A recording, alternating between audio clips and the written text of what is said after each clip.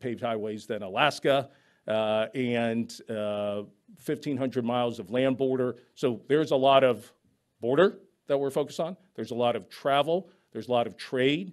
Ted Stevens, I think it's the fourth largest cargo transit hub. And then finally, CISA, right? So our Cybersecurity Infrastructure Security Agency. Look, cybersecurity is a evolving threat across the nation, across the entire world. So people tend to think of CISA as, oh, cybersecurity, is there something particular about Alaska? Equally at threat, equally vulnerable. But I would say, unpack the acronym a little bit more: Cybersecurity and Infrastructure Security Agency, and CISA plays a big role in that. Thank you very, very much. That comprehensive response to that. You mentioned that we're going to stay on task here, but you mentioned a number of things that I just want to follow up on. The perspective of DHS and other federal agencies about the Arctic. It's growing. We're more informed. We're all collectively more aware of the importance of the Arctic for a lot of different reasons. You noted that. Let me just ask the reverse of that. What do you think Homeland Security means to the people of the Arctic, those who we all must serve? Yep. Thanks. And again, Mike, you're an expert because you're a citizen. You're an expert because you're you and your long history in terms of looking at this basin and important in many different ways. But for us, from the Department of Homeland Security, when we look at the 730,000 people, roughly 730,000 people who live in Alaska, I think the first thing that comes to our mind is, and it's, again, double, twice the biggest state by far by land mass. One of the things that concerns us, and just to put it in context, 730,000 people in Alaska makes it roughly on the size of District of Columbia, literally where we sit today. Now, if anybody's gone out, and I'm looking around in the room, there's probably a lot of folks online. If you walked outside your door, if you happen to be in the district or in the National Capital Region now, we're pretty densely populated here. Like, there's not a lot of green space here in the District of Columbia. And it's tiny. It's super tiny. And then you compare it to Alaska, 730,000 people. Where am I going with this, sort of comparison is, this is a state that if something bad happens, and there's lots of different bad things, there's lots of different threats out there, but certainly if we just take a look at natural disaster, it is by far the least densely populated state in the United States of America. And when we have, and again, David, who I'm pointing to here, from FEMA certainly knows this, when there's a natural disaster, look, we bring in FEMA, we bring in a bunch of other nonprofits, and the community comes together. But one of the things that you can always sort of count on is that you're able to surge local resources. You can even surge regional resources from the United States of America.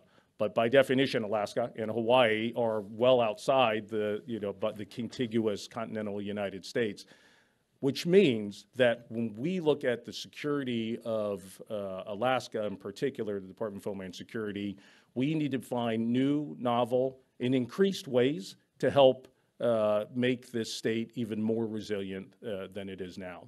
I think the other place that we go to, especially within the Biden-Harris administration, is our focus and our significantly increased engagement with the tribes, with the Native Americans, the Native Alaskans who live in Alaska.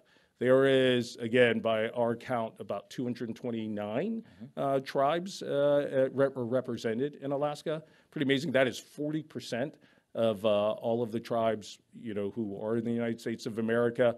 And as a result of that, one of the things that we've done is we've done a lot of consultations with them, especially after the national strategy for the Arctic region was developed. We did a consultation with them in December. And then in September, more broadly, the Department of Homeland Security put together a tribal council. We have, Homeland Security Advisory Council and things of that nature. We put together a tribal council with 15 tribes, and 2 of those tribes are largely represented coming out of Alaska. So your question was, what does it mean for the people of Alaska? I think it's about building resilience to national disasters. It's about making sure their critical infrastructure is more intact and ready for attacks, whether it's cyber, maybe it's natural disaster or other. It's understanding who makes up the people in Alaska and also their economic well-being, and then also appreciating the effect of climate change, which I'm sure we'll talk about some more. Well, thank you. Let's go there then. You know, last fall,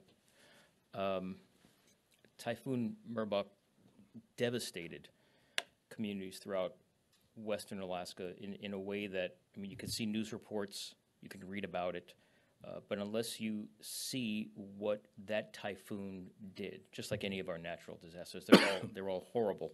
But in communities, as you noted, that are disconnected from other small communities, that are not in the surge framework to get any resource there. Whatever's there is what you get to use, whether it's duct tape and baling wire or you know, make a call. It's a rough place to try to address an emergency like that, and we predict, the research community predicts, that there's just going to be more. Yeah. There'll be more of them and more intense. So, you know, it's way up on our radar in the state, but of course in Alaska as well. So to follow up on that, you mentioned some of the things you're doing to engage with communities. Maybe you can expand on that a little bit more and talk about the ways in which DHS is supporting these communities to manage climate change, not the particular typhoon that hit Alaska in the fall, but in the broader sense, this idea that climate is adaptation and mitigation. What role does DHS have in that? Well, again, you know, David, you're getting set up really well here. There's going to be a ton of things that you can talk about during the panel.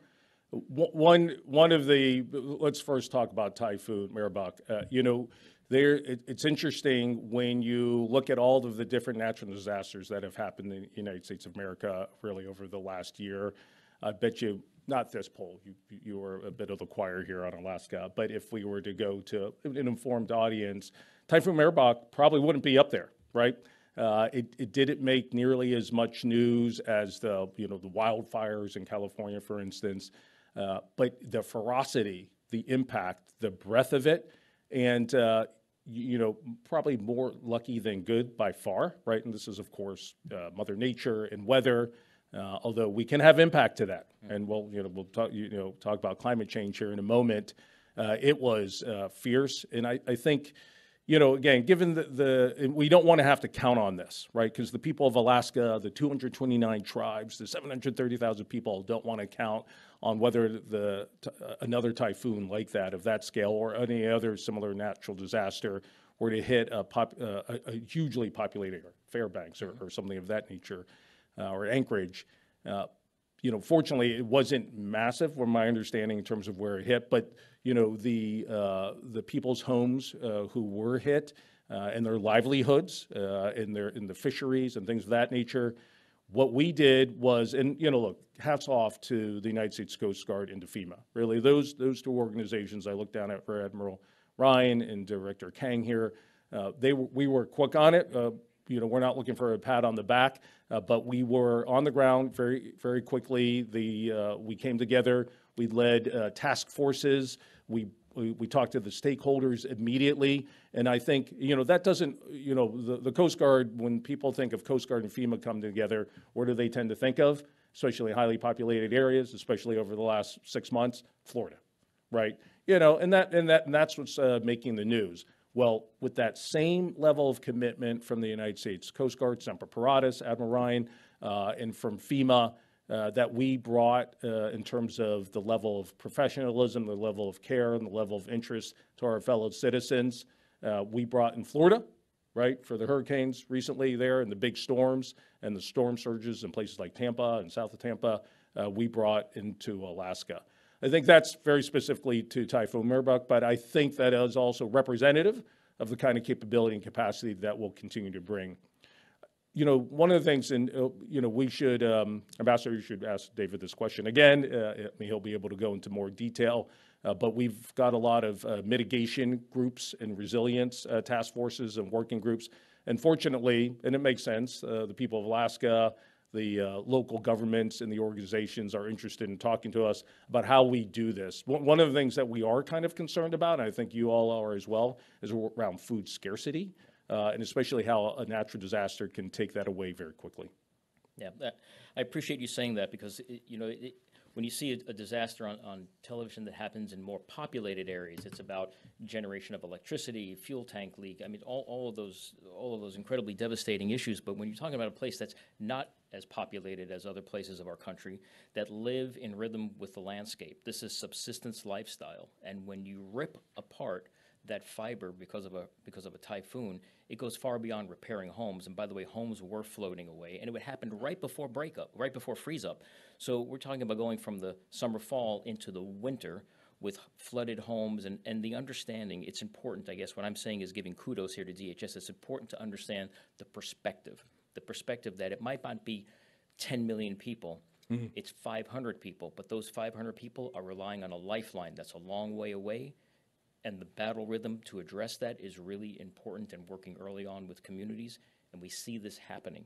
So hats off to DHS and to the federal members of the family here to think about the Arctic in a very different way. And I think what you have just said does that. It thinks about the Arctic and prepares for a changing Arctic in a very different way than maybe even just a few years ago. Well, thank you on behalf of FEMA and behalf of the Coast Guard and others. Yeah. So we have about 5 or 6 minutes left. I'd like to take you from the, is that right, Becca? I'm looking up, yeah, that's right, okay. So I want to take you from the very local and regional scale to maybe the broader scale, looking at larger geopolitics and maybe just the globalized Arctic, the Arctic in a global context. We talk a lot about working with allies and partners, right? Our whole of government approach, allies and partners, and certainly the war on Ukraine has heightened our sensitivity to it all, but also has reinforced how the United States must lead and be integrated into this family of allies and partners. Maybe you could talk about DHS's role there in terms of working with allies and partners in an Arctic context. No, appreciate that. Well, I'm going to tack to two or three different things here, and I think answer your question almost directly in each one of them. The first thing is, I think everybody in this room, both the in-person room, the virtual room, certainly in your community, the Wilson Center, the Polar Institute, should be heartened by the fact that the Arctic was featured so prominently in the national security strategy, that we literally have a national strategy on the Arctic region, the NSAR. You spoke about both of those. That DOD has a Department of Defense, a fellow department up here in the federal government has a strategy committed to the Arctic region, and that the Department of Homeland Security obviously has a strategy that is part and parcel, part of the national strategy for the Arctic region and part of the national security strategy. That's a big deal. Like, I know it feels probably policy focused, but I think Mike, certainly the ambassador, knows this. Ambassador Green, who you read his comments, certainly know this. Policy is important because from policy drives resources, policy drives prioritization, and the Arctic is absolutely a big priority, and newly so, I feel like, over the last couple of years in the understanding. Okay, so the good news is it's prioritized. The good news is that Department of Homeland Security, as I spoke about before, both how we view the Arctic region, in particular Alaska, as Homeland Security, national security, but also for the people, the good people of Alaska, and what we can and should be doing to support them. How are we executing on that? Effectively, the U.S. Coast Guard is our lead in so many different ways.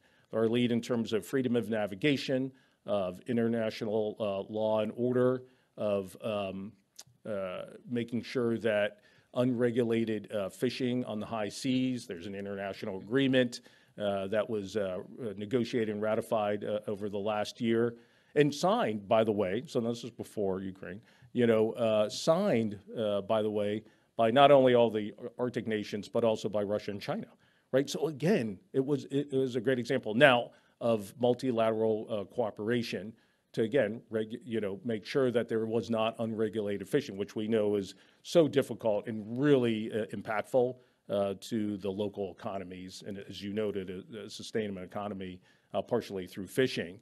And this is an international agreement. It's not, I wouldn't say unprecedented, but it's pretty impressive in its breadth. Also in its length. I mean, it's going to go until 2037, and even then it has an automatic clause that it will continue to renew every 5 years. So look, I'm a glass half full person here. I'm an optimist by nature. but I'm also a clear-eyed realist. So what we need to do is to make sure the United States Coast Guard is doing what it's supposed to be doing, and they will, Semper Paratus, Admiral Ryan, to make sure that they'll do their big part, and they're pretty significant in terms of unregulated fishing, IUUF in general, especially those countries. I think here's the other thing, too, in terms of the reality. With the melting permafrost, with there being, and I mentioned this in my semi-opening comments, that there's going to be more places that you can navigate. Freedom of navigation is going to be important. I think there's going to be more economic flow coming through the Arctic region. This is going to be another way for trade and supply chains to flow, and so that's good. Glass half full says this is terrific. This is better for the global economy. It's probably almost by definition better for the local economies. But when you have that, glass half full, clear-eyed realist, got to be balanced in these sorts of things. It's going to be more global competition. So again, pretty important that we're there. Coast Guard, again, Admiral Ryan can talk even more to it. Thank you. I know we've got just a couple of minutes left, maybe one or two. Becca, thank you. So I like the fact that you created this Venn diagram of DoD policy, DHS policy, national strategies for the Arctic region, now led by, you reference Ambassador Dave Bolton, and as Executive Director of the Arctic Executive Steering Committee, the NSAR, the National Security Strategy. When you start threading them all together, you get a far better picture of where the federal government is going vis-a-vis the Arctic. It's strategies, but trying to weave them together and then enable them independent, but then together. So I like the way you have framed that and what DHS's role is in there. The final question is let's just follow up lastly on economic development. So whether it's shipping routes or other dimensions of trade and commercialization, what role does DHS have to support economic development? Maybe not global economic development, Sure. right? Because that commodity markets will drive a lot of things, but for America's Arctic, for Alaska and regionally with Washington and others. And let's not forget, the state of Maine, as Senator King likes to remind us. That's right. He likes to be the other Arctic state, and we don't argue with Senator King. Right. Right. But in terms of DHS, give us a couple of examples of the role that DHS plays in enhancing economic development in that particular region. Well, the ambassador will probably question Admiral Ryan a little bit more to this again. It's always good to start off with the United States Coast Guard. And again, I'm going to go back to the more freedom of navigation and to the waterways, because in the unregulated fishing. I mean, I think those two things are so important.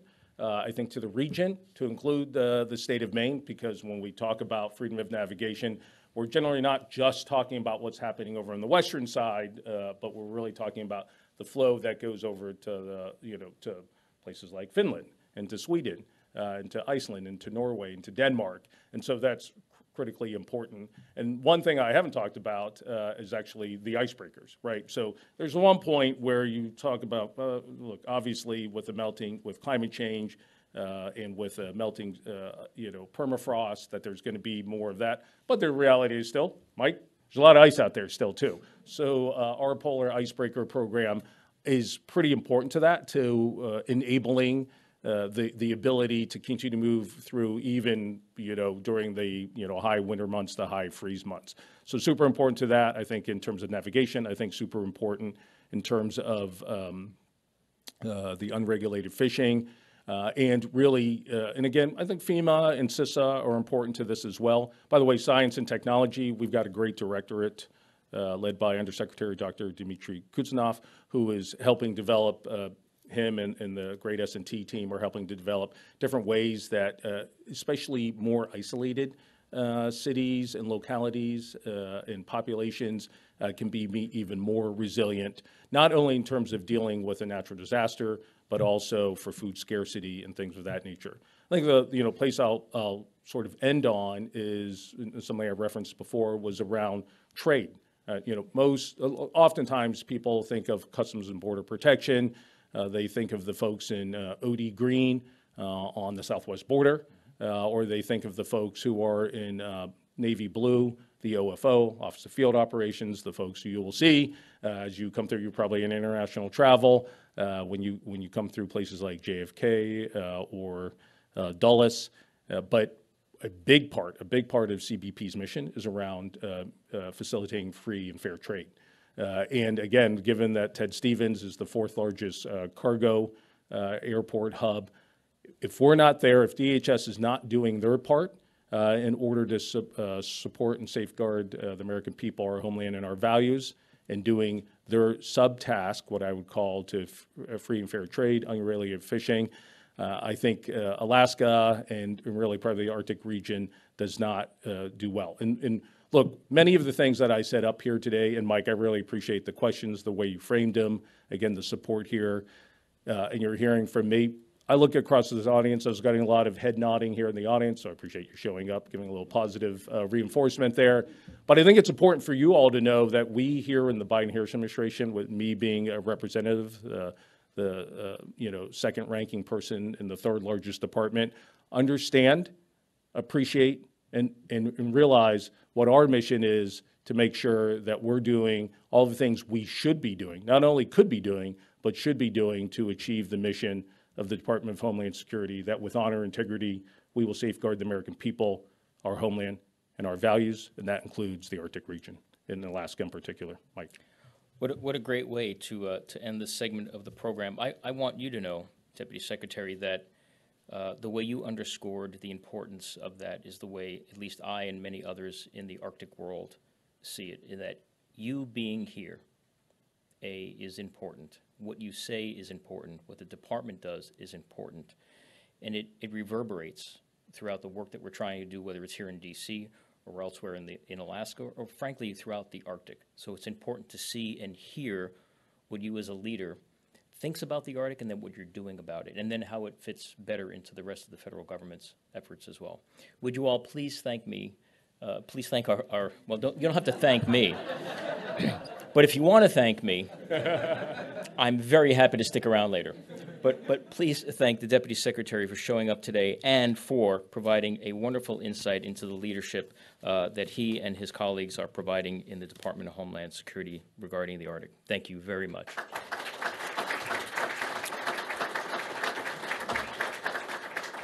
I just, two reminders. One is I'll be available in the back to be thanked later. And the second is that it's now an honor to turn over the program to Dr. Rebecca Pincus for the next iteration of the program. Rebecca.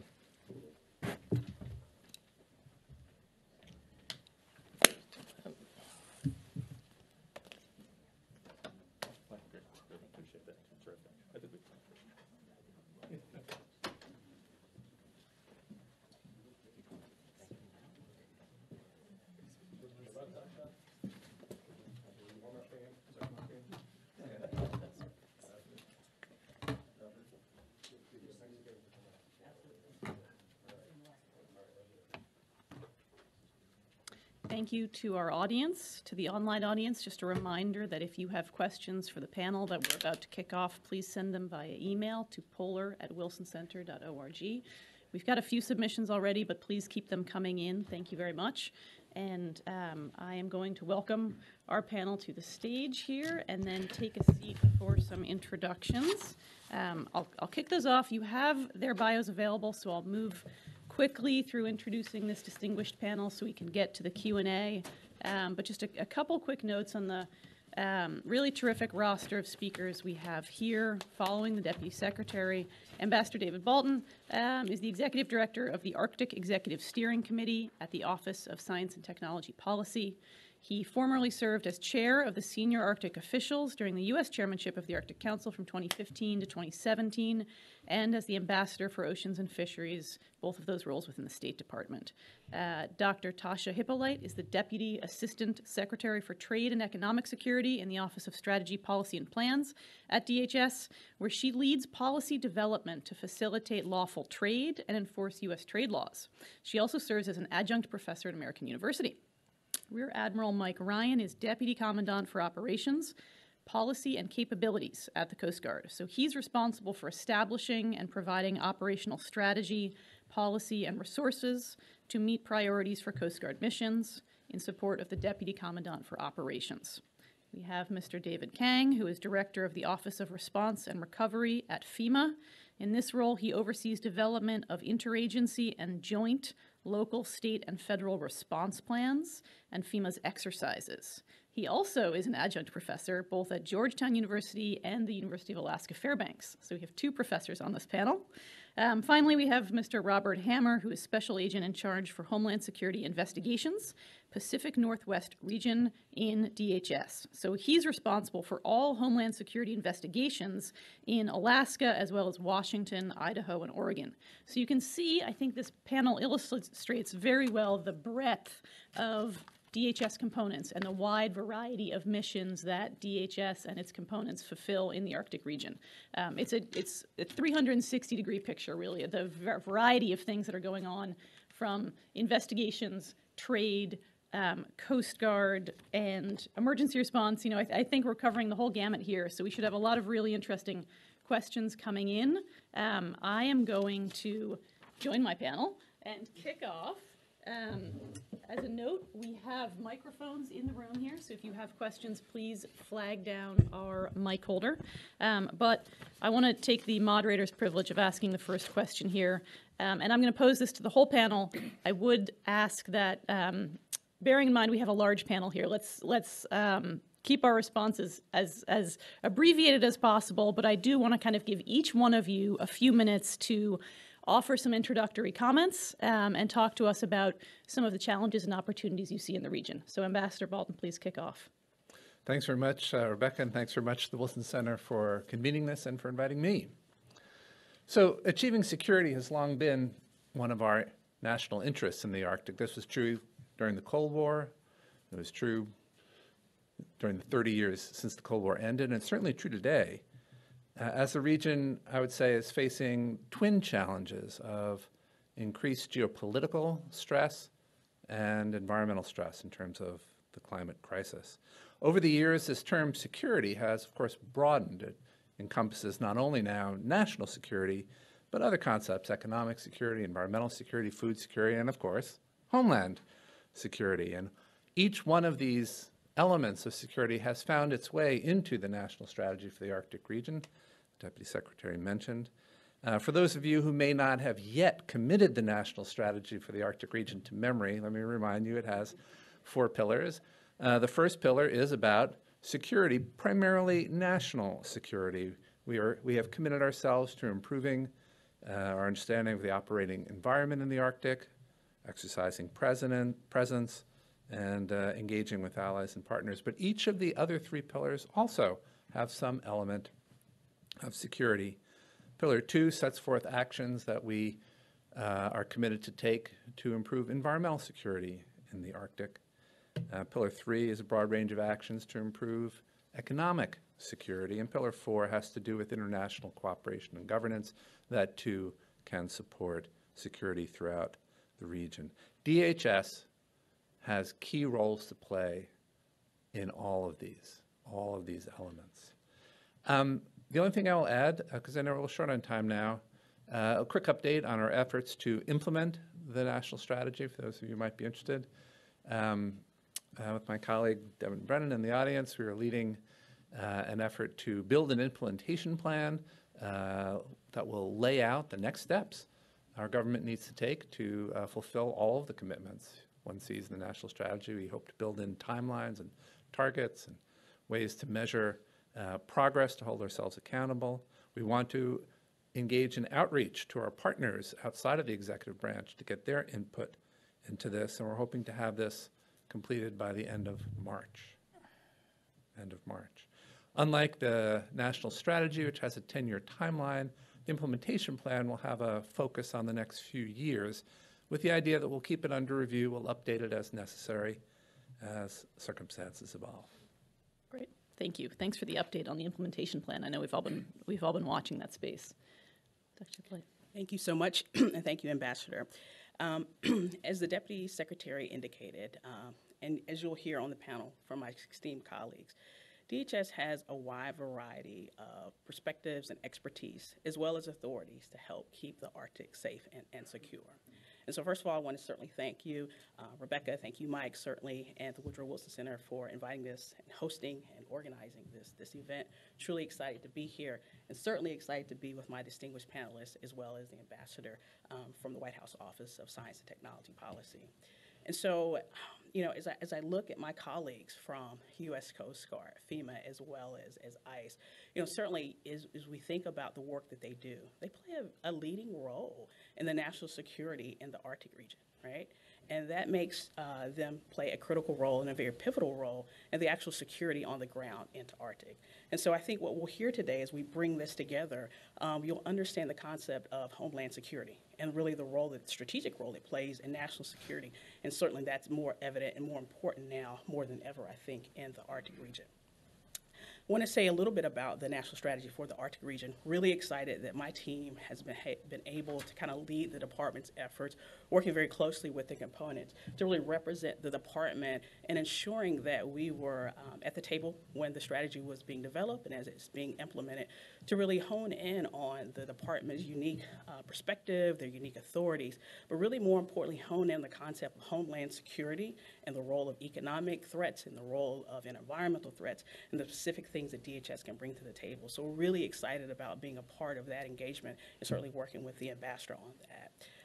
As the Deputy Secretary alluded to, another aspect that the department is certainly looking to develop is our engagement with the tribal community and the local communities, particularly with Native Alaskans.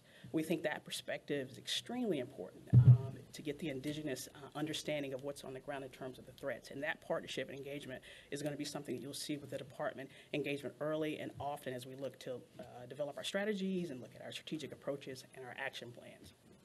I certainly had the great fortune of hosting a listening session, the National Congress of American Indians. It was a tribal Arctic listening session, and one of the things that struck me very early was that I had the opportunity to hear firsthand from tribal community and the tribal leaders specifically about the threats, the vulnerabilities from their perspective in the Arctic, and the urging of DHS to consult them and to engage with them as we're looking to address these threats. And we think that's very important for us to do that moving forward. Another piece that I'd certainly would like to add in terms of being able to address some of the challenges, I have the great fortune of being the co-chair of the Bering Task Force. And so the Bering Task Force was established under the Obama administration and certainly reintroduced under the Biden administration in 2021. And it really kind of focuses on honing in on looking at directing federal policy to the protected area in the northern Bering Sea from a climate resiliency perspective. And so, as you can imagine, for a department like DHS, being able to engage with the task force is extremely important for us to develop those corporations, because there's an element of the Bering Task Force in which we partner very closely with a tribal advisory council, and we work close hand in hand to look at the issues and concerns in the region from a biodiversity as well as a climate area, and to look to establish solutions to those threats. And it cannot be done certainly without the engagement of the indigenous perspective. And so being able to engage there with the department is really important. And so I'll close really quickly by saying we're really looking forward to engaging with the White House and on the national strategy for the action for our Arctic region, to be part of that implementation, and also look to then develop DHS strategies and strategic approaches, but certainly working with our tribal communities to do so. Again, very excited to be here, and I look forward to discussion. Thank you, Dr. Hippolyte. Admiral? Thanks, Dr. Pincus, and thanks so much for the opportunity to join you this afternoon. And you know, as I listen to our Deputy Secretary and think about how fluent he was in all of the tenets of what is a really intense multivariable calculus type of environment, it really helps organizations like the United States Coast Guard to be able to see the future, to be able to align on objectives, and really to be able to build on foundations that we think are well situated. And so, fundamentally, Coast Guard is not new to what we call the Arctic region, and whether your view kind of curtails that into, the land-based Alaskan environment, or, principally into some of the offshore U.S. exclusive economic zone waters, or maybe branching further east, as the Deputy Secretary alluded to. There is an Atlantic component to this equation as well. Mindful of the fact that we've got a number of representatives of a number of those Arctic nations joining the forum here today as well. Maybe not on the panel, but that is our circle of influence. Those are the partners that we want to connect with that we can drive on our mutual objectives. You know, but fundamentally, what we've found over our 150 years of experience operating in that region, you know, it's about being there. It's about presence. You know, that allows you to project your objectives. It allows you to partner, and it really allows you to have a firm understanding of the requirements and needs to be able to be successful in a unique operating domain. And so, you know, we're going to continue to build off of that lineage, but we're driven by things like that national level policy, that strategy, you know, that really is helping to focus the United States government efforts. That's articulating what are we trying to accomplish and who's part of that solution set. You know, fortunately for the Coast Guard, you know, we've had a strategy dealing with the Arctic issues since 2013, and we're already on our second instantiation of that. So it's really uplifting to watch other leaders and advocacy in this region and, you know, to see the alignment. And so we're not out on an island. We're not off track. We're seeing that type of consensus on the way forward. And we're going to keep driving on those issues. You know, the way we see the Coast Guard in this problem set when we think about the U.S. government is a bridge for the Department of Homeland Security, a organization that can connect to the Department of State and think about, you know, those diplomatic instruments that are necessary. How do we connect DHS to Department of Defense? You know, the United States Coast Guard sits in that space rather effectively, and we manage in that arena across multiple mission sets, and so this isn't new to us. And so, you know, we feel like we're well-positioned and postured to be able to help all of those additional stakeholder groups, you know, obtain and achieve the types of things that they're concerned about, but consider the broader U.S. government equities.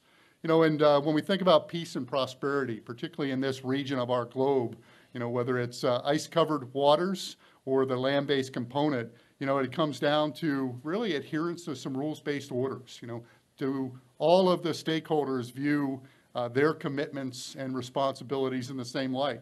Unfortunately, that's not the case today, and we continue to see, you know, what some would call strategic competition, but it also is, you know, nation states and other adversaries that are potentially looking to advance their interests over the will and maybe the good order and discipline of the broader global maritime commons. And so, you know, we're making commitments to make sure that the Coast Guard can project where the United States needs us, maybe where the globe and some of the other Arctic nations expect us to operate. And so, you know, we're positioning not only our forces of today, but looking into the future as well.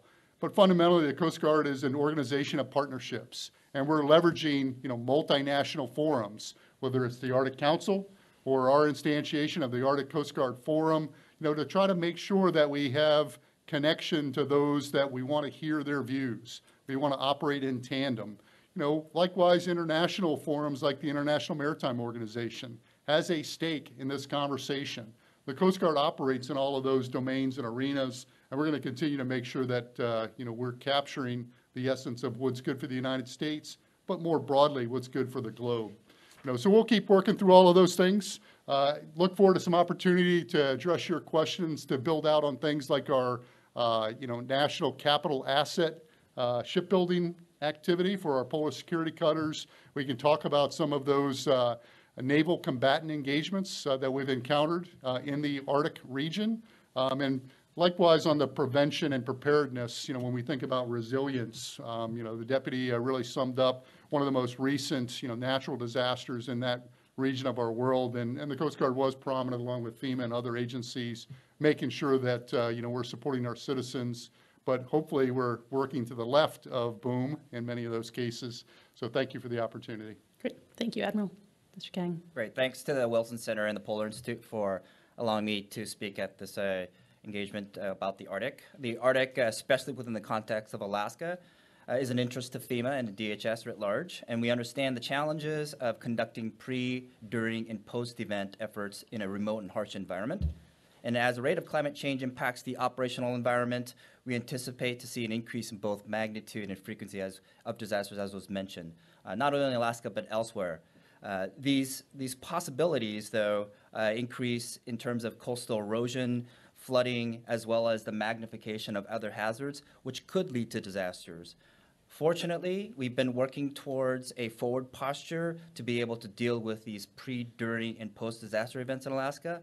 And since 2014, our Alaska Area Office has developed capability and capacity to deal with all the phases of an event. From the fall sea storms to spring flooding, summer wildfires, and the 2018 earthquake and the recent typhoon Merbok, FEMA has partnered with the state of Alaska, the interagency, to help people before, during, and after disasters. We do recognize there are unique risks to Alaska, just like everywhere else, but in the Arctic, the consequences are more pronounced. That's why we've developed the Alaska Earthquake Annex to address one of the more dangerous risks that includes a transportation feasibility study that minimizes the impacts of the tyranny of distance of the OCONUS response. We've also addressed the significant and diverse Native Alaskan community by developing the first nationwide plan that addresses sovereign nations with FEMA Region 10 in the tribal annex. But we can do more, and our agency has started to focus on resiliency. The pre-disaster activities cannot be simply about building capacity and capability, and we have to continue to improve the integration activities, grants, programs, technical assistances, hazard mitigation, preparedness, in order to develop a culture that leads to sustained resilience at all levels. As we stay on watch, we always have to be ready.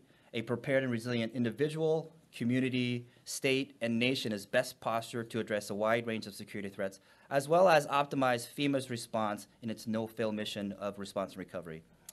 Forums like this will allow the collective Arctic community to include FEMA an opportunity to become better informed and to continuously improve our tradecraft, which is evolving from a reaction to a discipline of emergency management. Thank you very much. Mr. Hammer. Great. Good afternoon, and thank you on behalf of the 300-plus men and women of HSI, special agents and intelligence analysts that are working across the Pacific Northwest in our two, soon-to-be 3 offices in Alaska. It's really an honor to be here today to discuss this topic. HSI finds itself working with its interagency partners on a daily basis to ensure the security, both locally and nationally, of the Alaskan region, the Arctic in general, as well as working to ensure a level playing field for our technological and economic interests in our competitive environment with Russia and China. HSI is investing new resources and taking innovative approaches to accomplish this vision through 3 key areas. First, we are leading the way nationally in the Pacific Northwest under Operation Red Umbrella, which is designed to target Chinese-supported organizations that are conducting criminal activities throughout the region, both state and non-state sponsored. Under this initiative, we're working closely with the FBI, the Department of Defense, and others to focus on counterintelligence operations in the region. These operations serve to inform China about local political interests, provide information about U.S. military capabilities, as well as lay the groundwork for sensitive technology exportation from the various research institutions in the region. FBI Director Wray has testified to Congress most recently that they're seeing non-traditional Chinese collectors in the field, in every field office of the FBI, and the Arctic region has not been exempt from that assessment. Our second focus is on targeting the illegitimate trade through the region. The Deputy Secretary talks so much about the importance of trade through the region, and so we're really focusing our efforts on partnering with CBP on identifying illegitimate trade through the region. What we're seeing on the importation front on the ground up there is a large amount of counterfeit goods coming into the country. We're seeing fraudulent IDs, we're seeing firearms silencers, firearms modification switches coming in to make them fully automatic, and of course a large amount of fentanyl-related substances coming in from the Asian continent. We also look at the export. So not only are we looking at what's coming into the country, we're trying to make sure we're controlling what's going out of the country as well. And that's a critical piece that we believe in securing not only the nation, but Alaska is really one of the key last points of departure as we talk about the Ted Stevens Airport and the importance of that as one of the key nodes of that region. And so we're focusing a lot of resources on that airport to make sure we're identifying cargo coming in and out of that region. Finally, and most importantly, I think, we're investing into the local Arctic community as a whole. Alaska is a vast domain, and really, unless you have been there, you can't really comprehend the remoteness of Alaska. And that's a challenge. And so in order to increase our domain awareness, but more importantly, increase the trust and partnership with the communities that we are sworn to protect, we're really doubling down on our partnership development on a couple of fronts. First, we're really trying to invest in our state and local agency training, providing the technical expertise that we have with the federal law enforcement to give that technical expertise to the state and local governments and aid them in developing their own capabilities on the ground. Additionally, we're working hard with non-governmental organizations on the ground there to support our efforts with human trafficking and child exploitation. And it's really only through these efforts that we're going to be successful in achieving the first two goals that I talked about. And so they're really interrelated. So I really look forward to having the conversation with you guys today. Great. Thank you very much. Thank you all to the senior folks in this panel for introductory comments that have really, I think, framed out a number of very important issues that all revolve around this sort of nexus of security that Ambassador Bolton spoke about. It's security is a broad term, and we can see the range of different topics that fall underneath it. We have a number of questions that have come in, and I think I'm going to first bundle up a few questions. Hopefully I don't make too much of a mess of this because there are three separate ones that I'm going to mash together into a Frankenstein question. And I think it may be relevant for all of your operations, which is why I'm going to do that. We've gotten in questions about what I'm going to call enablers. So roads and surface transportation, ports, and also the polar security cutter, the icebreaker. So thinking about enablers for the critical work that you do and that you are coordinating in the Arctic, what do you think are some of the most significant enablers that maybe have come on board in the last couple of years, or key capabilities that you're looking forward to in the next few years that will help you achieve some of the objectives and strategies that you've just discussed? And I'm happy to go in the order we started before, unless someone really wants to jump on that. But this would be a question about sort of critical enablers and connectors. Thank you. Maybe I'll just kick it off, but I think the real experts are sitting to our left, Rebecca. Two things come to mind. One you didn't mention, or the questioner didn't mention, is actually communications. In the far north, communications are not as good, not as easy to undertake as they are elsewhere. And what I'm hoping in the next few years is we'll see a continued build out of broadband, which will help in all sorts of ways, including to affect the missions, the many missions that DHS has. Of the other forms of infrastructure, I would say, building out the deepwater port in Nome is something of great promise. It will allow quite a lot of things to happen that can't happen yet as far north as there, including as perhaps a home port for a future polar security cutter. I'll stop there. Great. Thank you. And I actually really appreciate that question. I like how Ambassador Bolton kind of teed this up. So from a DHS policy perspective, and I think that the Deputy Secretary alluded to this somewhat in his remarks, all those pieces are really important. But understanding the complexity and the urgency of engagement in the region, not from just a U.S. Coast Guard perspective, but also a CISA perspective, a TSA perspective, a CBP perspective, FEMA, et cetera, is really important. And I think when we get that signal from leadership, as you certainly heard today, that trickles down into the policy and the priorities in which our policy office certainly will be communicating across our components. And so that is something that I think that's a really important aspect. And so certainly would allow them to talk specifically about those enablers, but just talking about it from a policy perspective, certainly that's a key piece, and knowing it's on our radar to push out.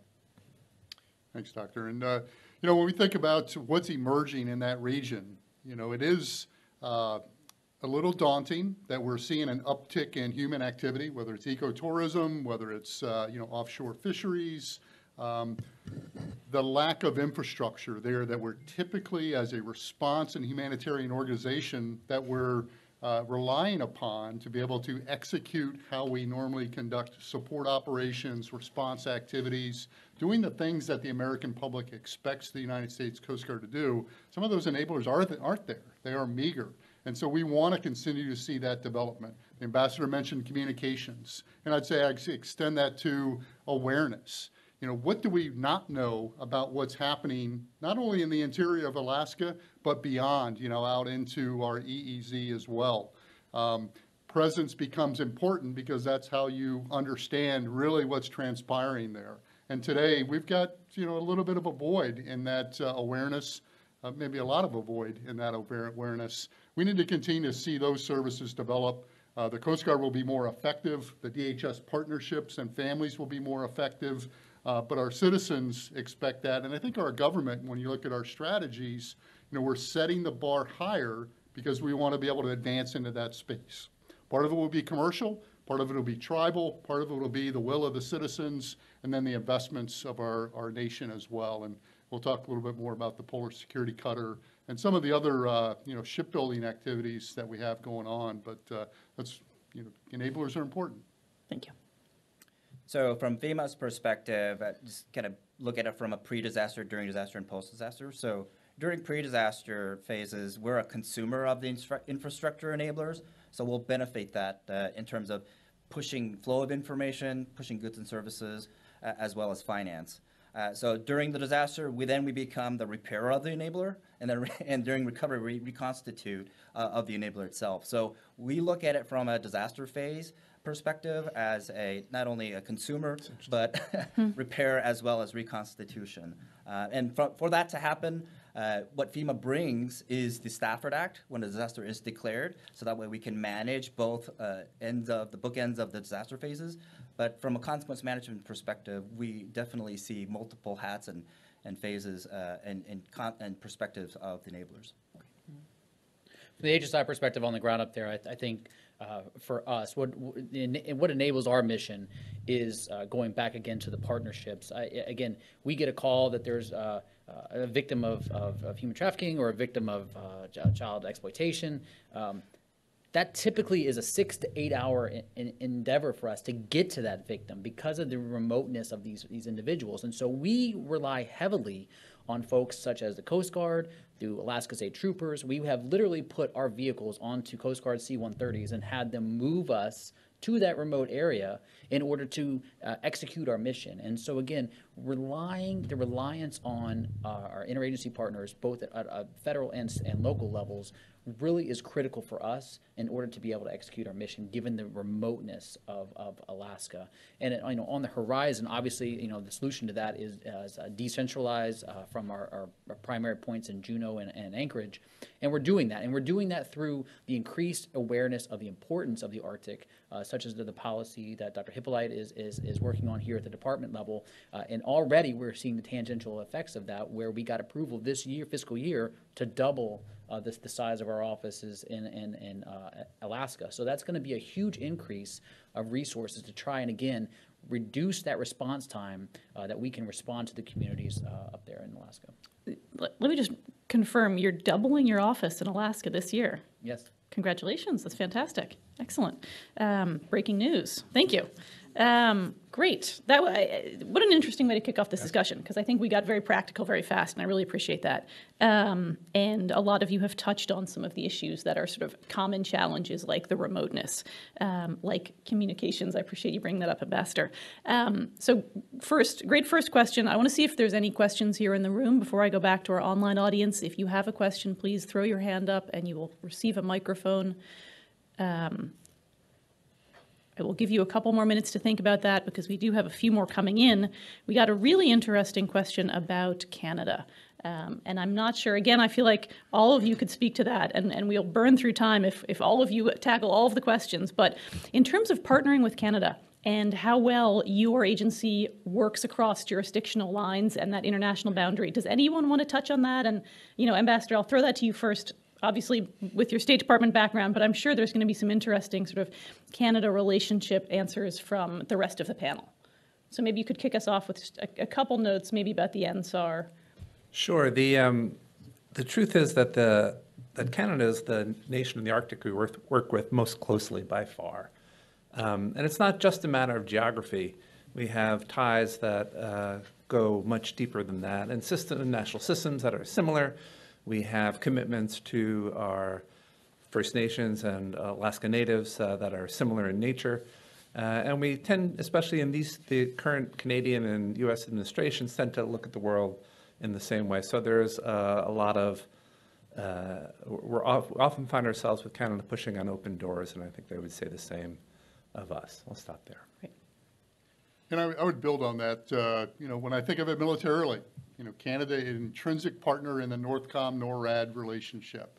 And on that northern border from whether you call it Homeland Security, bridging into Homeland Defense, they are there each and every day. And we really do appreciate that relationship. And then as I focus, more into the maritime schemes, as the ambassador alluded to, we have established agreements with our counterparts within the Canadian government, both on the law enforcement side, but also into their Coast Guard and some of their regulatory agencies as well, so that we can manage, across our common maritime boundaries. We work with them in an ice-breaking capacity. We talk with them as we want to transit through the Northwest Passage. Healy recently completed a circumnavigation around North America, supported by Canadians where appropriate as well. And so, we share common views. We share those consortiums and those forums, and I think we partner extremely well with them as our northern neighbors, but also with a common view of the world. Great. So from FEMA's perspective, we see Canada as an important partner in terms of mutual aid, knowing that Southeast Alaska is but right next to Canada. So as we look at response and the tyranny of distance, getting it from the lower 48, Canada plays an important part in managing the expectation of response assets during those golden hours. And so for us, executing that mutual aid through the State Department is going to be key when we look at disaster response in Alaska. And from us, from the enforcement side of the house, we really partner heavily with Canada on cross-border smuggling events in terms of information sharing to criminal networks that are exploiting different holes in our security systems to make sure that we're able to plug those and intercept those individuals. We actually have folks embedded within the Canadian law enforcement, and vice versa. We have RCMP and CBSA on our side of the border partnering with us as well for that real-time information exchange on those cases. Great. Interesting. Thank you.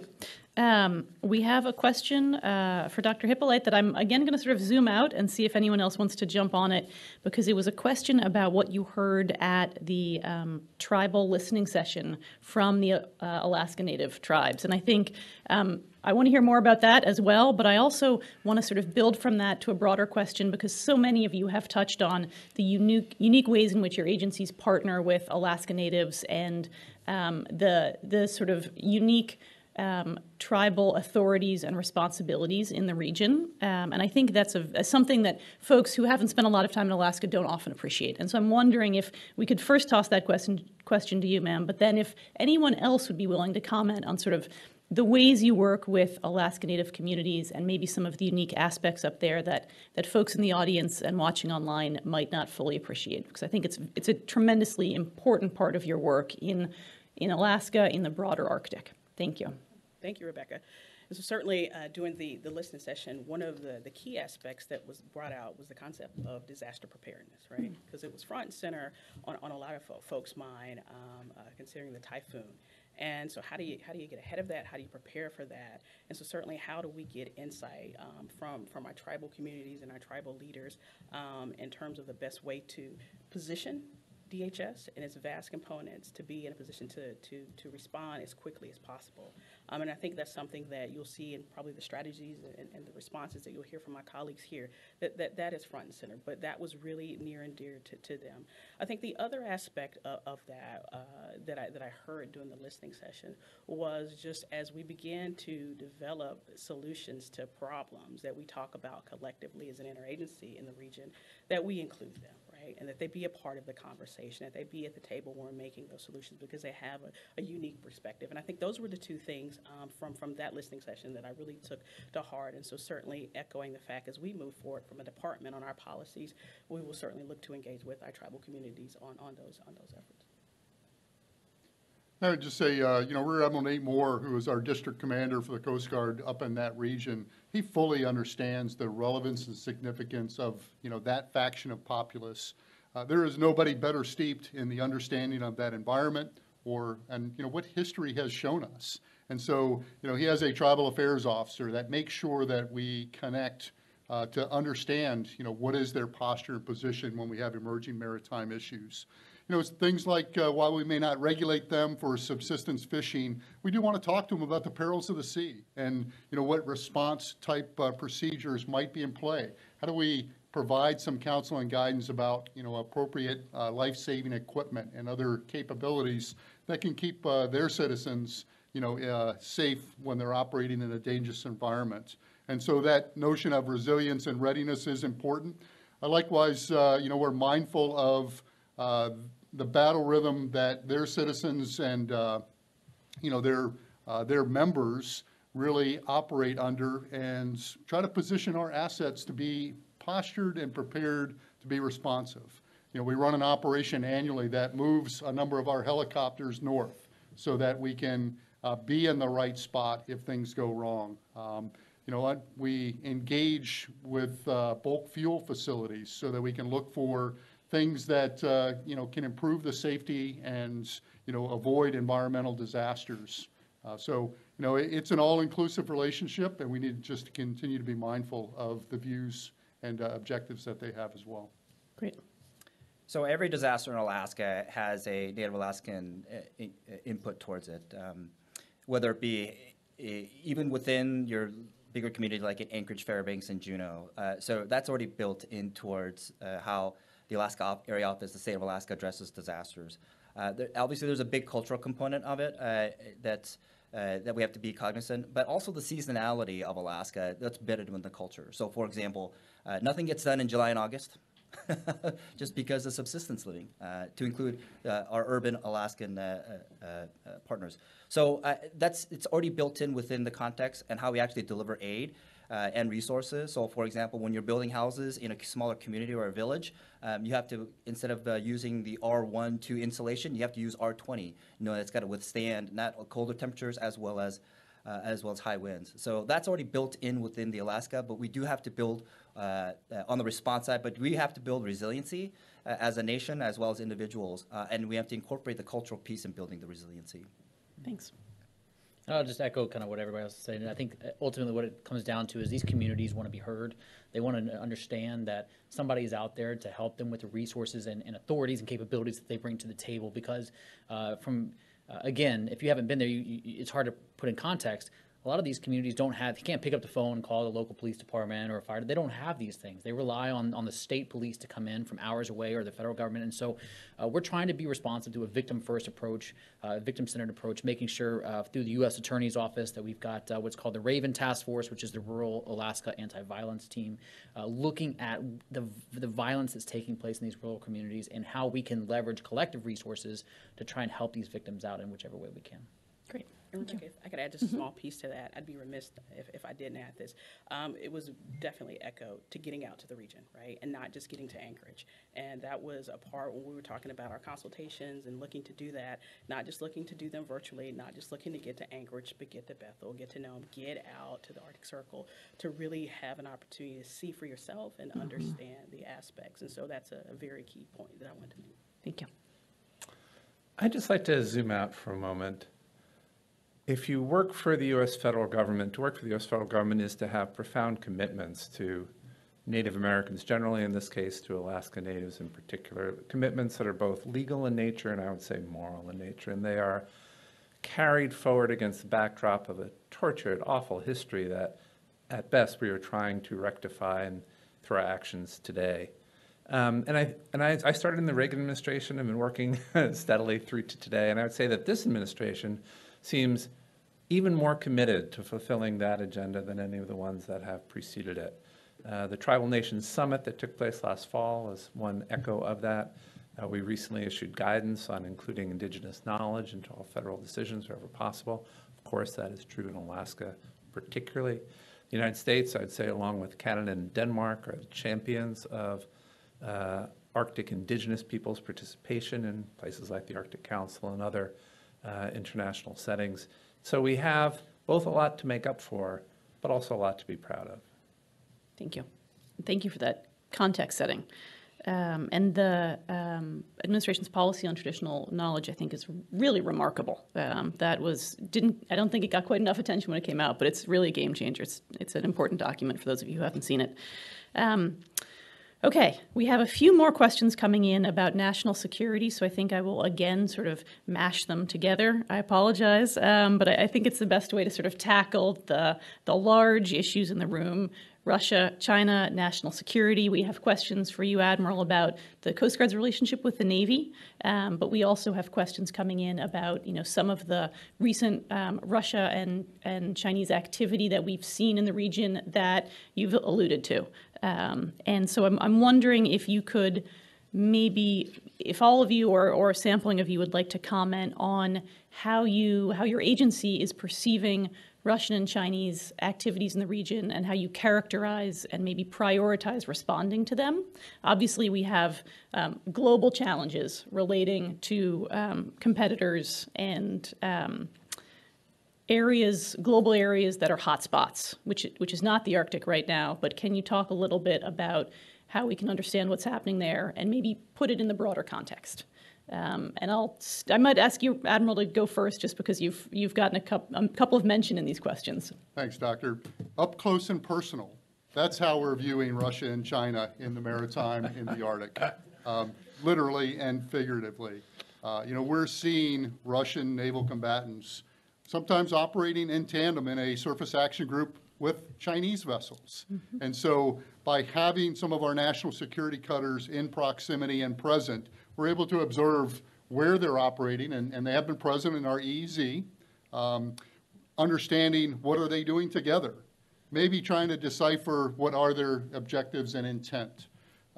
So again, it comes down to being able to see and be available with the right capability to be able to engage and represent the United States where appropriate. And so we're seeing that type of maritime activity. Fortunately, again, our national security cutters were able to operate, up close to the ice edge, but they are not icebreakers. And probably a good place to parlay that into what are we doing to replace those 40-plus-year-old assets that were designed really to be able to break ice and maneuver to where the United States wanted to go, but doing that with a broader aperture with the mind of security. So our new class of cutters, the polar security cutters, are going through the detailed design to be able to be launched in the next few years. That will give the Coast Guard and the United States the right capability to get to the high latitudes where and when we need to, and whatever those emerging mission requirements might be, taking with it, a healthy aviation complement and contingent as well, along with other sensors and capabilities that, may allow them to operate either autonomously or independently, maybe where we have some gaps in the other infrastructure that we might typically rely upon. But, we're really excited about that shipbuilding endeavor. Our 27th Commandant, her first tour afloat when she graduated from the Coast Guard Academy was on Polar Star. No kidding. That vessel is over 40 years old, currently operating down in Antarctica today, supporting the National Science Foundation in McMurdo, but represented the fact that, it was already a decade old when she was on there. And, she's fairly seasoned in our service. She's looking forward to really spawning a new class of cutters. And I'd be remiss if I didn't point out also our offshore patrol cutter, which will operate in the high latitudes, which will carry about 70% of our offshore mission capacity and capability. So, we're mindful of those other nations that are operating in that region. We're going to see more presence up there, and we need to be able to decipher their intent and be able to, project the Coast Guard's and the United States sovereignty as well.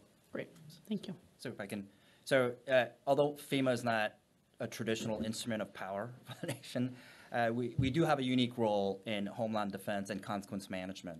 So if something were to happen, direct or indirect, right, there's going to be some sort of disaster declaration, most likely, if it impacted people and infrastructure, a Stafford Act. So we see ourselves looking forward in the consequence management realm of a nation-state direct or indirect attack. So for example, for us, we seem to be getting more involved in these non-Stafford Act events. And so from a security standpoint, if there was something that happened to a community within Alaska, we would provide that consequence management piece. So we are very cognizant of the Homeland Defense mission that the DoD provides, particularly NORAD NORTHCOM. But at the same time, we understand that we do have to support the states and locals if something were to happen. That's a great point. I really appreciate you making that. And it's so interesting when we think about some of the attacks on critical infrastructure that we've seen in the last year around the Arctic region. I think it's really great to frame that response in terms of the sort of consequence management. I appreciate that. Thanks. Excellent. Yeah, from the national security investigation standpoint, trying to prevent consequence management. We really are assessing, your question on assessing, I think is consistent with what the Admiral talked about, is the notion of probing, if you will, trying to understand what our reactions are going to be, where are we postured, who's responding, who's doing what. And I think we're seeing that through direct probing, and then we see that through technological probing. We've seen a lot of UAS activity across Alaska in support of these things. And so the question over to us is, we're coming together with the interagency teams, with the Bureau, the intelligence community, and others to say, what is the why behind this, and what is the intent, and trying to understand that. And then where do we adapt our capabilities to deter these moving forward. And so we also are doubling down efforts within the, as I mentioned before, the technology exportation arena and the exploit. There's a lot of research centers and national labs in the region that are doing really sensitive research, and we want to make sure that we are plugged in appropriately through direct outreach to those educational and academic communities in protection of that research from going back overseas. Yeah, interesting. Thank you. Pivoting from the sort of national security threats, maybe the more pointy end of the security concept, to another topic that you have all touched on, that the Deputy Secretary touched on, that we're getting a couple of questions about: climate change. And, I think this conversation has teed up this issue so well, because we're talking so much about how security spills over from competitors to phenomena, anything with consequences, right? We want to, as an interagency, get out ahead of those consequences and prevent them, but also respond and minimize the damage to Americans. And so we got a question about specifically climate mitigation and its place in the NSAR. But I want to sort of ask that question, but also ask more broadly what your agencies are doing, not only to improve resilience, which some of you have talked about, and maybe climate adaptation. We know Alaska is confronting enormous challenges in terms of the wildfires, coastal erosion, community relocation, permafrost thaw, and the impacts on infrastructure there. So adaptation, resilience, and potentially mitigation. And again, we'll start with Ambassador Bolton and then see if any of you else can comment on this important set of issues. Thanks.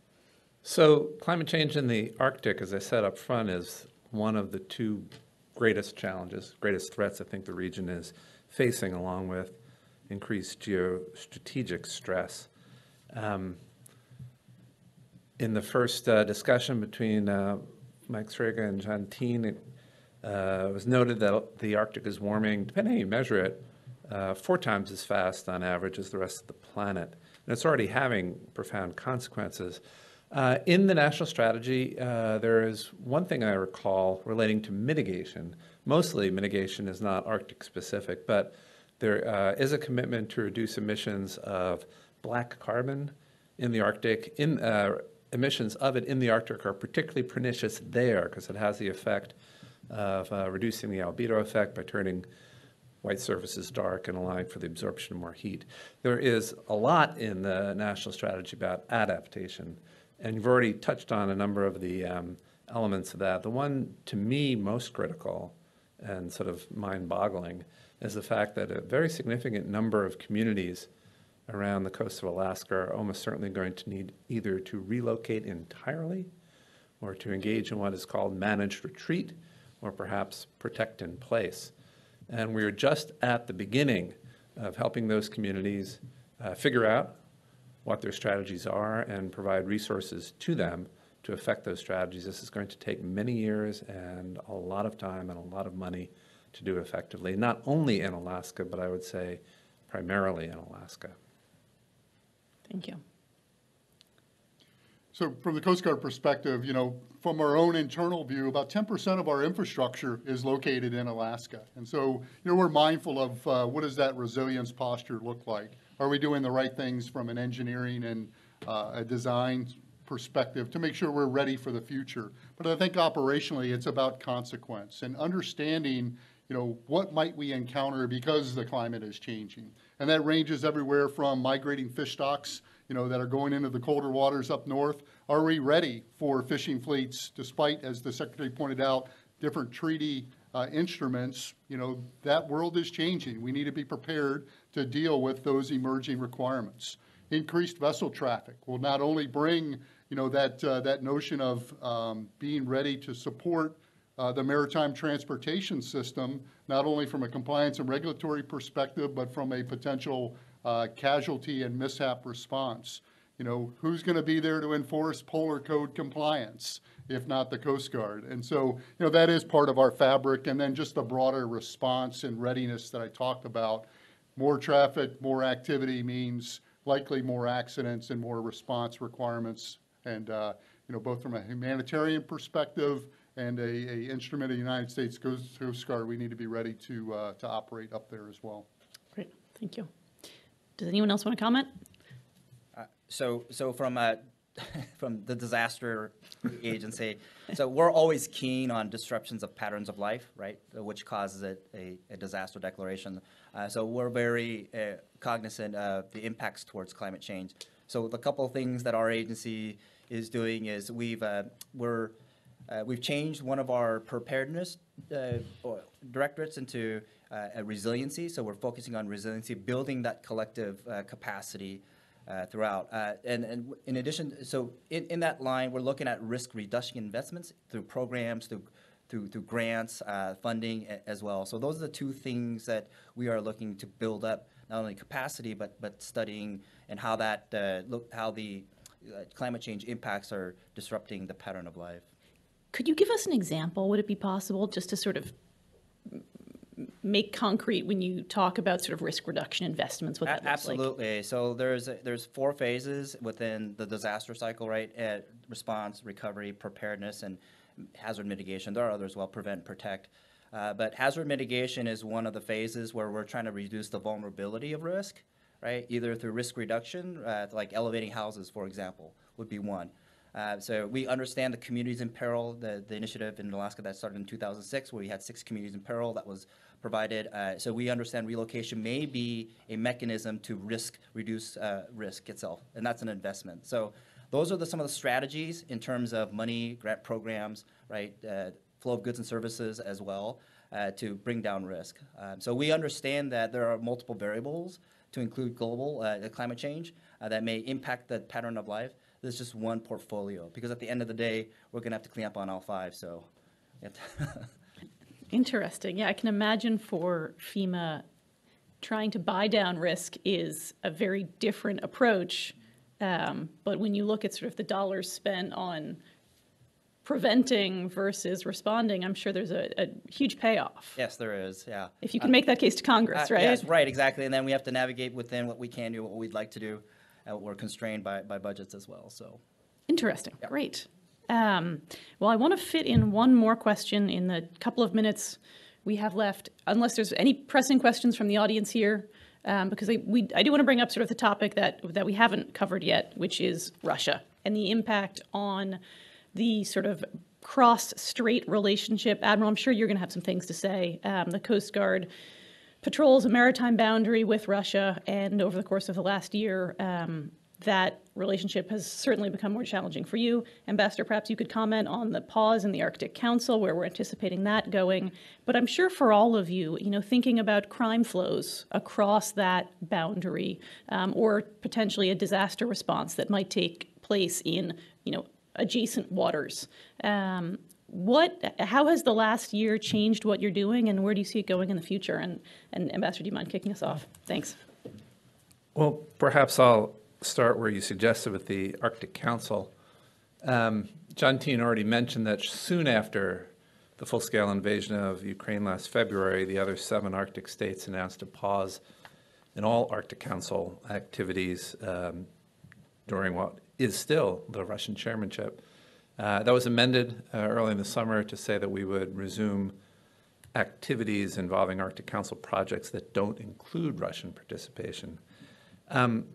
Russia, through its actions, has made it effectively impossible for the United States and the others to cooperate with Russia in the Arctic. And this is a very serious knock-on effect of the invasion of Ukraine. There is a lot being lost because of this.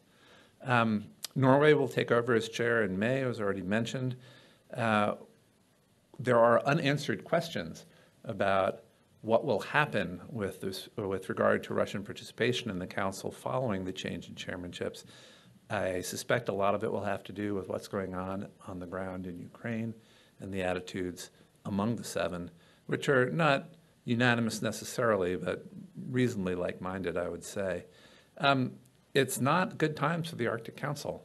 I watched the Council grow from a very small, not well-known institution when it was first created to the premier forum for Arctic diplomacy, certainly over the last decade. And right now, it is not functioning very well. I would hope over time it can return to being the force for good that it has been. But a lot of that depends on Russia. Thank you. If I may add a piece to that, separate and apart from the Arctic Council, the Department of Homeland Security maintains a very robust engagement with our international partners, particularly in the region. So we have bilateral relationships and engagement with them. And so during this time, those engagements of pursuing information sharing or just ensuring that we have a great collaboration and partnership remain very, very prominent in the work that we're doing. So we'll continue to pursue those relationships and pursue those partnerships, particularly as it relates to the Arctic and the area. Thank you. I think as the ambassador pointed out with the Arctic Council, underneath that umbrella, the Arctic Coast Guard Forum is suffering in the same sense. We're missing opportunity to be able to do things collectively that will prepare us for the future. That's unfortunate, but it really is as a result of Russia's actions itself. We still continue to have some engagement with the Russian Border Guard, mainly from a safety of life at sea issue. We want to make sure that those in peril on the waters, aren't disenfranchised because of both a political and a international discourse issue. So there is some low-level interactions, but it's not as rich, as robust as it needs to be. And we're going to continue to operate and project where the United States is compelled to do so, and then look for that rules-based order that can help us to advance, for the good of the world. Sure. So FEMA's got a small part, not to Russia, but what Russia can impact in terms of the defensive support to civil authorities. Yeah. So more often than not, we rely on DoD as a resource provider. And so as we saw in Ukraine and Russia, as DoD shifts their focus into peer-to-peer, nation-state type of activity, we may not have the availability of a Marine expeditionary unit that happened to be circling around Puerto Rico when 2017 hit. So we see our resources being constrained a little bit as the DoD looks towards Russia and start to posture towards that. Interesting. Thank you. Yeah, that's. I hadn't thought about that, but I appreciate that sort of reframing. Thanks. Yeah, so from the HSI perspective, and I'll talk both regionally here in Alaska as well as globally what we're doing. HSI was really front and center on the recent landing of 2 individuals out on the Aleutian Islands that came across. In the initial fog of war, it was, two Russian military members had come across. And so there was a lot of concern about, is this what's actually happened? And it ended up being individuals that were fleeing conscription, obviously. But, it begged the question, are we prepared? Are things changing? Is this a route? Is this both a humanitarian possibility as well as maybe a bad actor possibility, depending on how things go? And so these are the conversations that we began having with the interagency team up there, Coast Guard and Border Patrol at CBP, to make sure that the department was prepared for any type of contingency that may come out of the Russian-Ukrainian war, especially within the Bering Strait there. I think we continue to focus globally on identifying the assets of Russian oligarchs and other things and make those seizures of yachts and all the things that you see in the news. And so the department is very engaged in that through HSI. And then we are actively engaged in, I mentioned our counterproliferation efforts in terms of stopping technology from leaving. There are drones that are being recovered over in Ukraine that are being used by the Russians, provided by the Iranians, et cetera. And doing the analysis of, some of the open source reporting on that shows that there's a large contingent of American-made parts that are being used in those drones. Working that back, trying to identify the supply lines fueling the parts going over to the Middle East. I'll note that the Wilson Center just this morning hosted discussion on that very topic, so check out our website for more. There's a terrific report. Thank you very much. Thank you. I mean, I think again, we can see sort of, as you said, Ambassador, the knock-on effects of the invasion in Ukraine have touching so many different parts across the DHS enterprise. So thank you for that. We are out of time. I want to thank all of my panelists and ask you all for really quick, closing comments. If there's anything that we haven't touched on that I have failed to ask you about that you want to share with us, or any final thoughts before we exit the stage, and please take us away with a couple closing comments. I'm actually heartened by the way the federal government has been coming together around Arctic issues over the last few years. There's a lot of energy. I can feel it in talking to my interagency colleagues. We have good uptake, I think, from people in the state. And with the serious exception of Russia, we have very good cooperation among the other Arctic nations with whom we have to work. So while we have twin problems, climate and geostrategic problems, we also have a lot of assets on which to draw. Great. Thank you. And I just would close by saying that, dealing with the Arctic issues is certainly a whole of government effort. And so while we, the Department of Homeland Security, are here today talking about our role in this space, we work very closely with our interagency partners, and we will continue to do so, obviously, with the close collaboration with the White House. And so I just think that that's really going to position us to be in a place where we're going to be able to put forth good policy, sound policy, as it relates to address the issues and concerns and opportunities in the Arctic region in the future. I would just close out by saying, that DHS leadership in this space is really encouraging. Looking at Homeland Security as a national security issue, but also bringing the power of 22 agencies together in a concerted effort. That's really encouraging. And to have, our senior department leaders fluent and well-versed in this space gives us a lot of maneuver room and opportunity to achieve even more in the future. Indeed. So thank you. Yep. I think as we address the Arctic and the uncertainties of the Arctic, you can see the unity of effort that the department provides. We just need to continue to synchronize those efforts so we can optimize how we look at the Arctic. I would just echo everybody's comments. I just want to appreciate you for hosting the conversation. It's a needed conversation, as not only does the geopolitical situation changes, but there's a lot of fundamental things that the department is responding to that are on the ground in Alaska outside of the geopolitical things that the ambassador talks about. And I think it's just having these types of discussions helps the general public understand some of the things that may not be front and center, but that are taking place that the department's bringing to that region every day. Yeah, thank you. And I really, I learned a lot about DHS and its components today. I think I have a much fuller appreciation of the incredible scope of work that goes on and the complexities of managing across, 22 different components. And I think it's a great illustration for how the interagency process works. The United States government is huge and sprawling. And It's a seamless web, Rebecca. And so many different pieces of it touch on the Arctic, right? And so I think we sort of pulled back the curtains a little bit and looked at how a corner of it, the Department of Homeland Security, is working on this, and seamlessly, of course. And I appreciate you closing us out with some optimistic comments, and I would agree that the senior leader interest in this space is really heartening. So let's keep watching this space. We're really looking forward to welcoming the United States Arctic Research Commission and some of the U.S. interagency Arctic science actors to our next event on the national strategy, and that'll be February 15th. Announcements to come. So we're sort of working our way through the NSAR pillars, and covered some really interesting security topics today. Science is coming up next, but I want to thank all of our panelists: Ambassador Bolton, Dr. Hippolyte, Admiral Ryan, Mr. Kang, Mr. Hammer. Just a fantastic time. Thank again the Deputy Secretary, and thank our audience for coming today, both in person and online. We really appreciate you coming out. And with that, we're going to wrap up. Thanks so much, and thank you all.